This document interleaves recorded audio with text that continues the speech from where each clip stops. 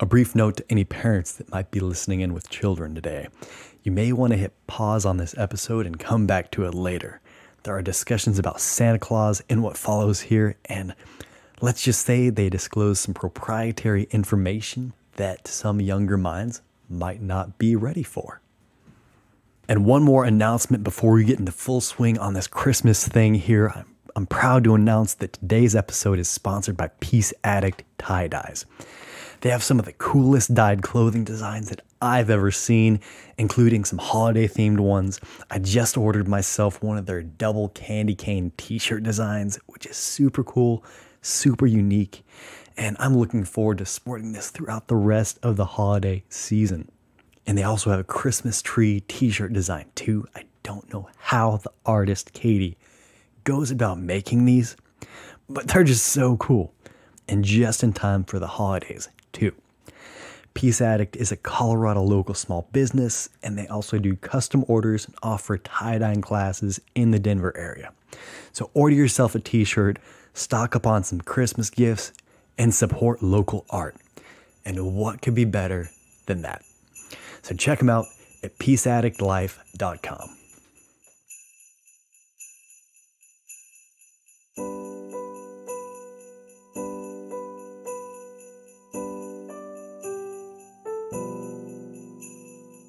We all had different experiences and traditions surrounding Christmas growing up, but by far the most unanimous icon of this season is Santa Claus. Even if you didn't celebrate Christmas at all, you still encountered this man and his myth. I mean, you can hardly ignore the large man that can be found in department stores and shopping malls alike this time of year, always dressed in a poorly fitting red velvet suit, seated atop his comfy winter throne. Whether you engaged this fantasy or didn't celebrate the holiday at all, we all encountered this man and his story in some shape or form. Some of us out there bought the myth wholesale. Did you believe in Santa Claus when you were a child? I did, yes. Lock, stock, and barrel. Oh, yeah. Yeah. Yeah, I did. Yeah, I definitely did for a long while. I believed in Santa Claus past the age that it was developmentally appropriate. Yeah. Yeah. It's fun. And there are others that never believed in Santa Claus at all. No, I didn't. As a child, no. Most of my life was growing up with a single mom, and my mom's attitude was she wasn't giving Santa Claus credit for what she was busting her butt to try to do. And there are some that never even celebrated Christmas as children.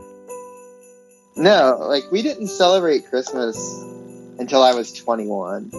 My parents, honestly, looking back, I don't even know if they really knew why we weren't celebrating Christmas. And there's at least one of us out there that, well, maybe hasn't fully given up on the belief in Santa just yet. I was still really young when I was kind of exposed to the lie that adults perpetrate that he's not real. But I mean, we all know Santa's real, so we ain't gonna play that game.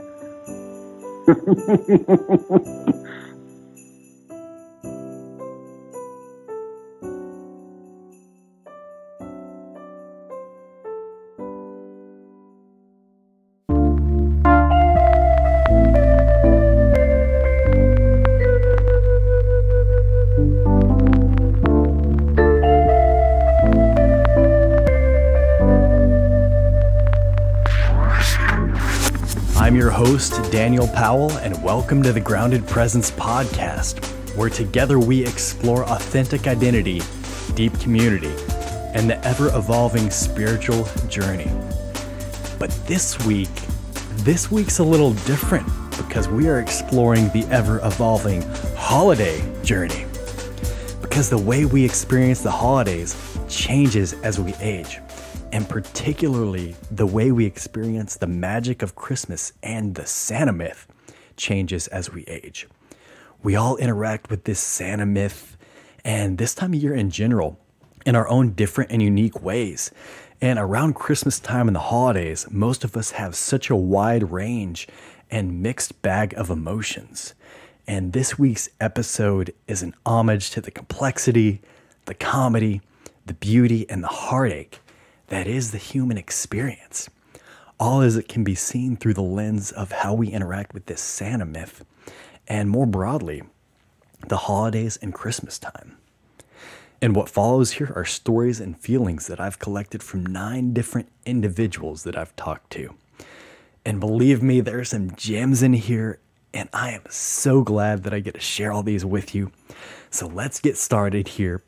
First up is the tale of how my friend Brian Ivester learned the truth about Santa Claus. I don't know if I ever did like the whole sit on Santa Claus's lap. That's a little creepy, going to the fake mall Santa. But I definitely did like the milk and cookies and carrots for the reindeer and writing letters. And my daughters and I still set out a glass of milk, cookies, and carrots.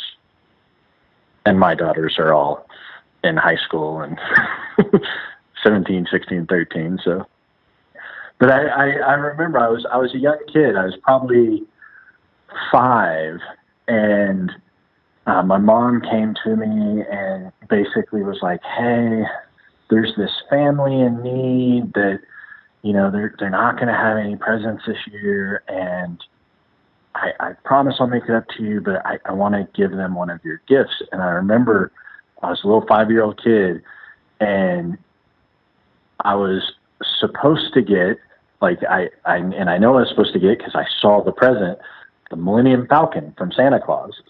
But my mom took that Millennium Falcon and gave it to this family in need. But before doing it, we had this whole conversation about it. It was like, okay. And so that was kind of so I was still really young when my parents started trying to convince me that Santa wasn't real.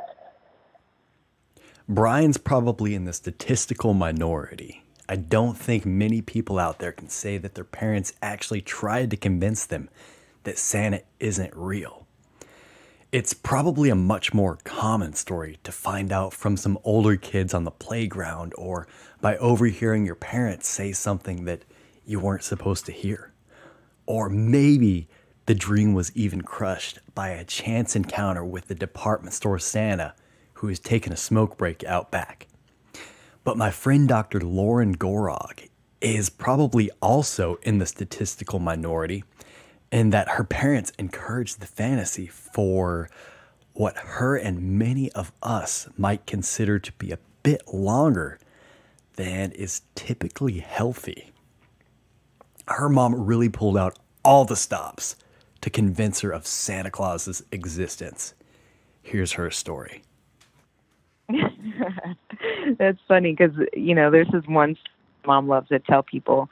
She loves to tell people how she got me to believe in Santa Claus for a longer amount of time than was appropriate for my age. So it was until I was 12, because she rallied with all of the other adults to trick me and my cousin, who stopped believing in Santa Claus, and basically curated the whole Christmas to make us believe in it. You know, it's a big, elaborate story, but it really ended up shaming me, because I went back and really believed again and told my friends, and the parents were just like, "What's wrong with you? And we should call your mom." And so they basically had camcorders back in the day. And so they just took video of everybody sleeping and stopped the, you know, camera. And the one person that was, I guess, my aunt, recording, like, stopped. My mom recorded her sleeping, and then vice versa. And then a little video was left underneath a tree to show me and my cousin that Santa does exist, because who could have taken the video of the whole family sleeping? Now the real problem comes when Lauren shares this recording with one of her friends as proof of Santa Claus's existence. Well, when I brought the tape back to my friend to show her that Santa Claus really was real, and I was like, "No, we have to put this in your recorder," and her mom was standing in the back helping us work the TV and VCR, and put it in, and I'm trying to explain, like, this miracle that has happened, and her mom, like, looked at me with, I think it was disappointment or concern, and like broke the news to me. And I just remember leaving and feeling very, very small. And then my mom, when I went back and told her, just kind of was like laughing. And I think it might have been a fight. I'm not really sure at this point, but that was the moment I found out. They really love the fairy tale kind of idea. It's funny now, but also I don't know how healthy that was. Now, my personal experience with Santa Claus growing up was far different from Lauren's, and it was also far different from Brian's. My parents were very upfront with me and my sister from square one. They just said, hey, there's a Santa thing. Santa's not real, but it's really fun to pretend like he is. And we had a ton of fun with it. We would leave out the cookies and milk. We even had our own special recipe for reindeer food that we would sprinkle on the lawn on Christmas Eve to make sure that we attracted Santa's reindeer to our house. And it was like this mixture of crushed up cereal and candy bits mixed into that. So in the morning, Santa's cookie would have a bite taken out of it, the milk would be gone, and then there would be a little note left that had been signed by Santa himself. And I'm sure this was my mom's idea, but what she did is she drew out Santa's signature on a card in Elmer's glue, and then she covered that with multicolored sparkles for a simply magical looking note. And it was always a ton of fun living in this fantasy of Santa Claus, even though at the end of the day, I knew the truth, but I really don't think that it at all diminished my experience of the magic of Christmas. But probably one of the biggest reasons my parents chose to handle the Santa Claus myth this way was due to the way my dad found out that the Santa Claus myth was a farce. It was pretty jarring for his little boy brain. And you heard him on the intro to this episode. He was the one saying that as a child, he believed in Santa Claus lock, stock, and barrel. Well, it was actually, a little embarrassing to me. I was in the 4th or 5th grade, and the teacher gave us a crossword puzzle. It was a simple crossword puzzle, and it had the name of the lead reindeer and all sorts of things. But one question was Santa was the clue, and let's just say it was 10 across. It was a 3-letter word, and I wasn't really sure. But when the teacher told us the answer was Dad, that was when I knew. And she said something along the lines of, and of course, 10 across is Dad, and I'm sure y'all already knew that. Well, yeah, I'm not so sure I did. And learning the hard truth about Santa also had a bit of a domino effect in other areas of my dad's life. A little sad. In fact, as I think about it, every time I think about it now, it's a little sad. Because that ended the magic. I can add that after that also, I began to wonder, okay, what other things am I going to find out about? I remember we lived in Texas, and my mom's folks lived in Tennessee. And we would go, it would take us a day driving to get to Arkansas, or several hours, whatever. And then, we would go on from there to Tennessee. And I remember thinking, so I wonder if it really takes us this long to go there, or are they taking us a circuitous route, a roundabout way to make us think that it's longer because they didn't want us wanting to go there all the time. So who knows? It wasn't like a major thing, it was a minor thing. And I discounted. I said, that wasn't the case, but it messed with my reality a little bit. And that's, one of the reasons that we decided to be upfront with you and your sister about that. My dad's not alone out there. There are many with similar stories of feeling shaken, shocked, and embarrassed when they find out that the myth of Santa Claus isn't a reality. And it's really a shame that such a beautiful and magical fantasy has the potential to end in such a negative set of experiences. Here's Jeremy Herzer with a similar story. Some older kids. I think I believed in Santa till I was maybe, I don't know, 7 or 8. And I heard some older kids at the mall talking about it, about, my mom still thinks I should believe in Santa, or something along those lines, something where they said, like, can you believe, something, still believe in Santa. And I remember in that moment being so angry at my parents, like feeling embarrassed and ashamed, like, how stupid could I be, to believe Santa Claus? Because, as a kid, you're always like, you want to believe, you really want that to be true. It's such an intoxicating and really comforting thought.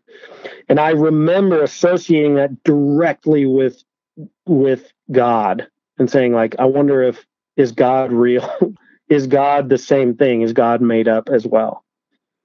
I'm not a parent, right? But if you want to tell your children, we do the Santa Claus game, right? Santa Claus isn't real, but we do the game. We do the kind of pomp and circumstance. Like, I think that's amazing.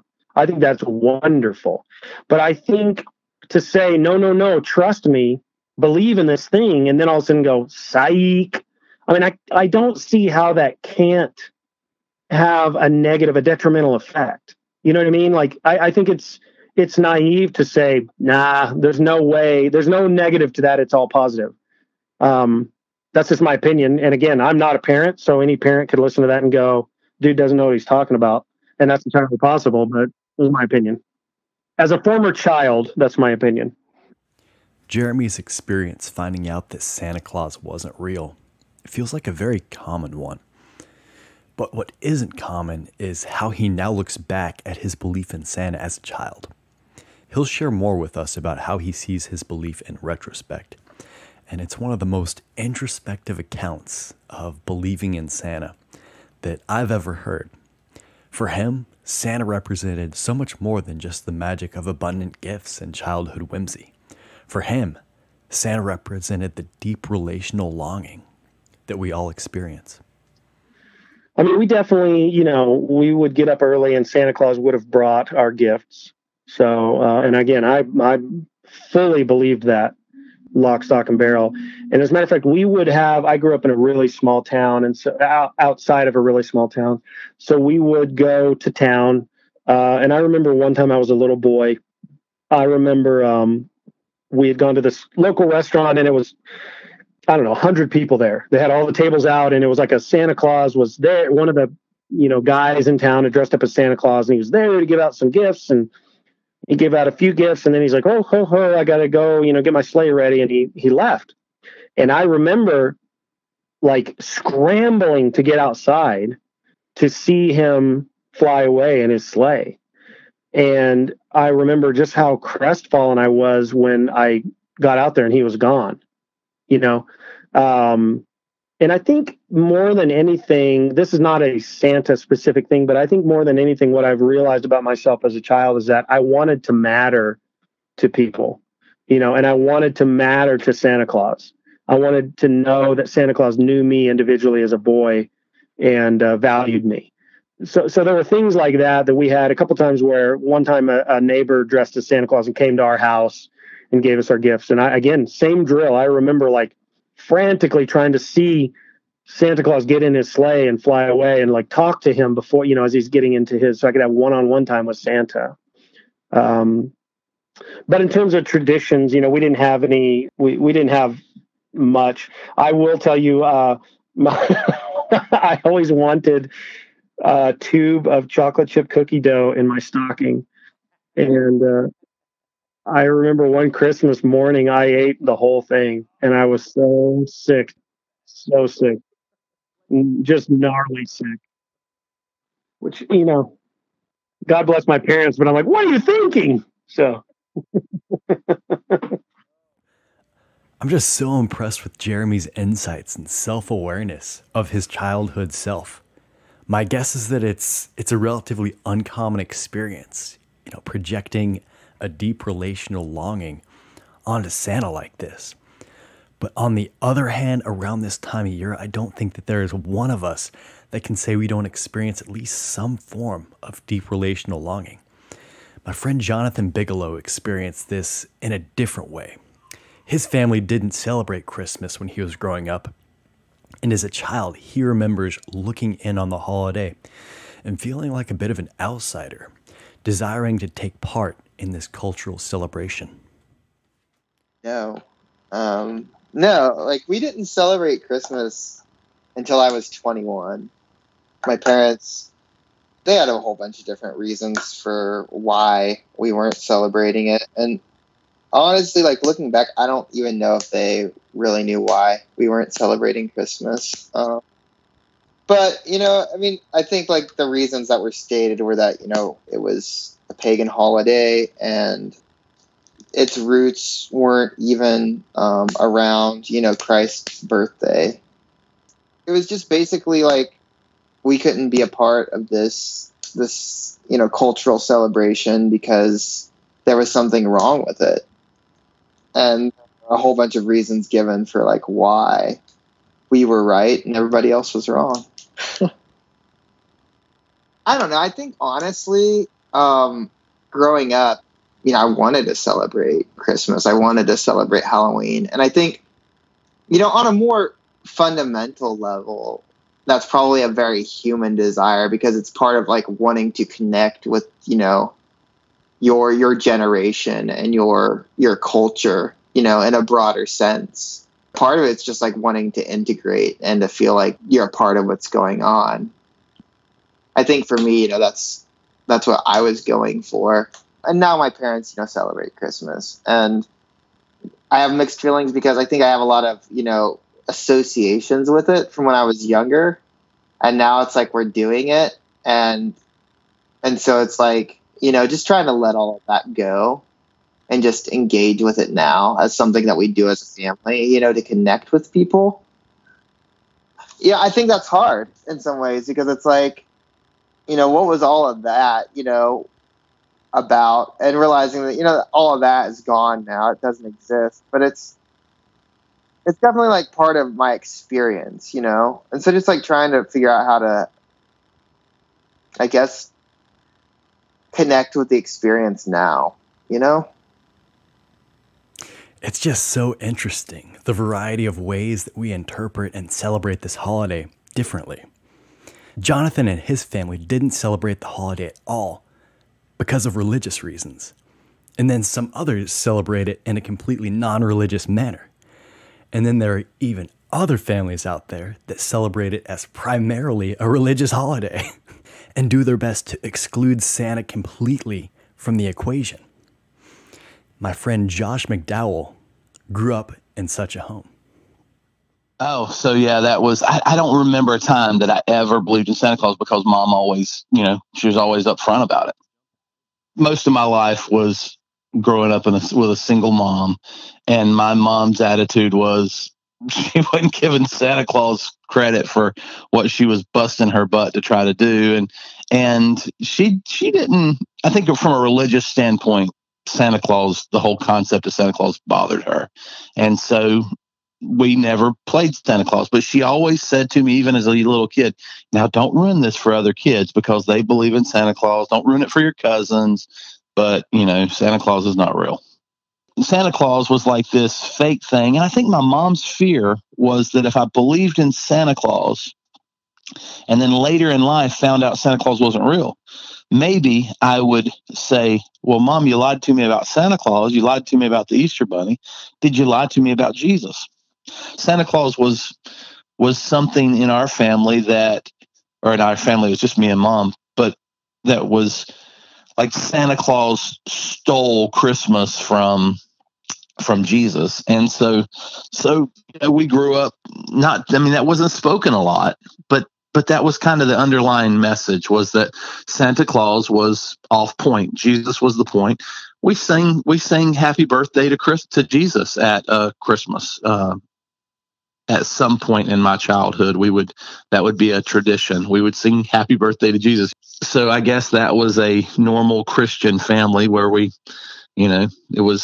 tried hard to make it about Jesus and not Santa. So there's not really much about Santa in my background. No cookies, no milk. We didn't do that.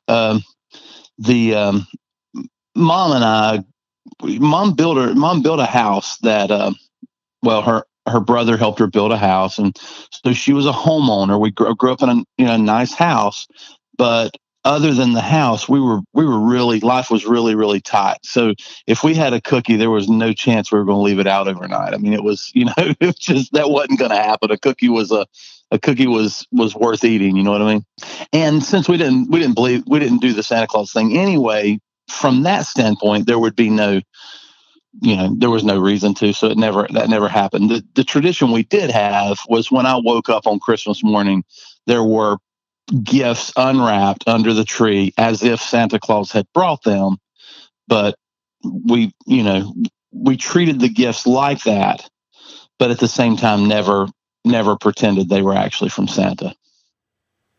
Both Josh and Jonathan's experiences are kind of similar because they are very religious in nature. But honestly, they really couldn't be on further ends of the spectrum. And these are both the more extreme and rare varieties of how people interact with the holiday. I think by and large, even though the season can drive all of us up a wall at times, most of us interact with the festivities in a pretty relaxed manner. And I've got a few more stories to share with you about the ways we interacted with Christmas and Santa as children. And these last few are just more pleasant reflections from what I think are the most normative perspectives on celebrating the holiday. And this is Joe Burnham recalling his experiences as a child. All the standard stuff. We put out the milk and cookies. We'd watch the news as they were doing the Santa radar on the, with the weather. And we picked up Santa in this location, and it was like, oh, better get to bed because he's getting close. And we'd, go downstairs. The rule on, what was the rule on Christmas morning? So the rule on Christmas morning was my parents had to walk into the room first where all the presents were, but there would be stuff out all over the place. And, just tons of it was like unwrapped and just out and visible. And that was the stuff from Santa. And the stuff from my parents was all wrapped and had names and stuff on it. And so there was two distinct sets of gifts that way. And my parents knew that we would search for stuff. So they would actually hide stuff at the neighbor's house. And so they would have the neighbors store the stuff from Santa, and then they'd go over and pick it up after we went to bed. Joe says that over the course of his entire adult life, even since his sophomore year in high school, the entire holiday season has just been a crazy, nonstop roller coaster of emotions. And I asked him to take a breath and try to reconnect with the emotions of what it felt like to be a kid, absorbed in the magic of Santa Claus. And here's what he shared with me. There was just all kinds of energy surrounding Santa when I was... it's funny because it is the exact opposite to my initial response to the holidays. It's the exact opposite of that. It's enchanted, and it's mystical, and it's magical, and it's playful, and it's fun, and it's not work or striving or, it is the exact opposite of it's just beautiful. It is really, And as with all stories about belief in Santa Claus, the truth comes out and the magic fades at some point. But Joe was lucky enough to learn the truth in a rather gentle and non-traumatizing way. Trying to think of when I sort of figured out that Santa wasn't real. Probably 8, something like that. 7, 8, just sort of put it together on my own. My parents did a really good job of making the whole Santa thing real. I just think I thought through the whole thing and just sort of logically evaluated it. It was like, I don't think that's actually what's going on. And it just sort of figured it, and then just asked my mom point blank. Actually, I asked her point blank when my brother was in the car, and she found some way of pushing off the conversation for a little bit. And then afterwards, when he wasn't around, told me. My mom was just like, well, there was this guy, St. Nicholas, and we aim to manifest his generosity, and that's where we get the idea of Santa Claus. So it's like how we're sort of honoring him. And so the goodness of that just tied to this actual person who existed at one point, and so the myth actually took on a different form. I remember once I figured it out, and then I was a little punk and told my brother. But then I set out on a mission to, once I got busted for telling him, I set out on a mission to reinstill his belief and make him think that actually I was wrong and I misspoke on that. And so I went out on this. I remember it must have been like the blizzard of '82, which was this huge, just came out of nowhere, totally unexpected on Christmas Eve storm that dropped like 4 feet of snow. It was insane. And my brother got a bike from Santa. And so I remember like, well, Santa must be real, because how else could you have gotten that bike? I mean, because we were searching for presents in the house and we couldn't find stuff. So I remember getting on board with the whole Santa thing, and he actually sort of like re-engaged that belief and held on to it for a little while longer. Now that's the polished up Hallmark version of Joe's story. He, like most of us, has a complicated and rocky relationship with this season that we find ourselves in. But as far as belief in Santa goes, I don't think it gets much healthier than Joe's experience of it. Now, up next, we're going to hear from Nicholas Hoover, who has a similar story of a rather gentle and beautiful journey of how the belief evolved over the course of his childhood. Like, even when we kind of realized that Santa may not be real, everyone still acted like he was real, and it's kind of like the spirit of Christmas was Santa, and it was more of a metaphor. And so we kept, we'd continue growing it that way. So in a way, he was real. Nicholas learned the truth about Santa Claus by overhearing some other kids talking about it on the playground. And then after that, he had a conversation with his parents about it. I think at some point I then talked to them about it, and that's when my mom told me about the spirit of Christmas and Santa as a metaphor and stuff like that. Because it is kind of I don't know, I always thought that was a little weird. It's like a huge lie almost that your parents are telling you. And when you find out, I don't know if I really saw my parents as people who lied at that point, And so when she told me about the metaphor of Christmas and giving and everything, I really kind of ate it up. Partially because I just believed in them in general. Looking back at his family's Christmas festivities, Nicholas notes one particular tradition that he feels like began to gently usher in the notion that the Santa Claus tale might be more metaphor than fact. So when we're all sitting around the tree, and after we've done the stockings with all the little toys and, candy and stuff like that, and we were starting to do the presents, someone acts as Santa's elf and gets presents for people, and they try to dole it out evenly, and so it's like a responsibility. And so I almost think that's like the beginning of seeing the whole thing as a metaphor. Earlier, I shared with you my dad's thoughts on his experiences surrounding Christmas growing up. And now in the final segment here, I'm going to share with you some of my mom's thoughts and experiences. Around her house growing up, belief in Santa wasn't a huge thing, and it also wasn't a shoot. As she remembers, they engaged the belief in a mainly cultural manner. But when it comes to the matter of the magic of Christmas and aging, she really has some great insight and wisdom. So I'm going to let her speak the final words on the topic. So it's a magical time for children, no matter how we look at it, I think. I do remember the year magic went out at Christmas. And I don't remember if that's a relationship of finding out Santa's real.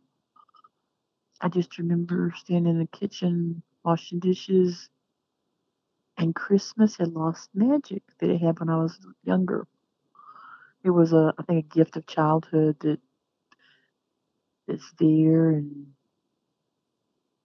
once it's gone, part of the mystery is gone. I don't know. That's just thinking out of the box. And so I do think it returns, though, in a way, when a person, not about Christmas itself, but when a person becomes able to look beyond the four walls of reality, of what seems to be reality. I'll never forget that movie we watched, Patch Adams with Robin Williams. I mean, one of the most significant things to me in that movie, and I may have shared this with you before, is the guy who was the I don't know, he was a brilliant man who was in the mental institution, but he was mentally ill. And Robin Williams, goes and talks to him, and he holds up his fingers, and he asks Robin Williams to count them. And Robin Williams counts 5. And he says, now, look past that. And if you ever do that and you look past it, what is there, 6 or 7 fingers there? In reality, there's 5 physical fingers. There's such a reality that's beyond our focus. And that's, I think, how faith, no matter what faith looks like for a person, allows a person to refocus past physical reality to something that's true. And anyhow, so that's a real meaningful scene in that movie for me. You gotta try this little experiment that my mom just mentioned. And in case that didn't make sense, what you gotta do is just hold your hand out in front of you. Stare at your hand. And then stare at a distant object past your hand. And when you do that, that shifts the way in which you see your hand. And it's a really interesting little experiment to try. On one side of the belief, Santa is as real as any physical object. It's as real as the 5 fingers on your hand in front of your face. But at some point, that belief fades. At worst, it gets stripped away and the whole thing just feels like a giant lie. And at best, the magic slowly fades away. But as we age, we can begin to see the beauty and the magic and the anticipation that it can bring to the lives of children. And we can begin to see beyond the myth. Not focusing on the detail of the myth itself, but instead what it can bring to this insanely complicated experience of being human. And I've got to be honest with you, I don't know how we're planning to play the whole Santa story with my 3-year-old daughter here. We need to get that figured out before next year, probably. But I do know this. I want to do whatever it takes to help her be a person that sees beyond just the mere myth, and to be one who doesn't judge what she encounters in her life by measures of absolute truth, but rather looks at the world around her and extracts the beauty that she can find, rather than critiquing the parts that are flawed. And how will this Santa Claus myth play into that exactly? I really don't know, and only time is going to tell. But for the rest of this holiday season, I just want to wish you a Merry Christmas and a Happy Holidays. And however you're celebrating, do it up. Go all out. And engage with it. And find the beauty wherever it may lie. Merry Christmas.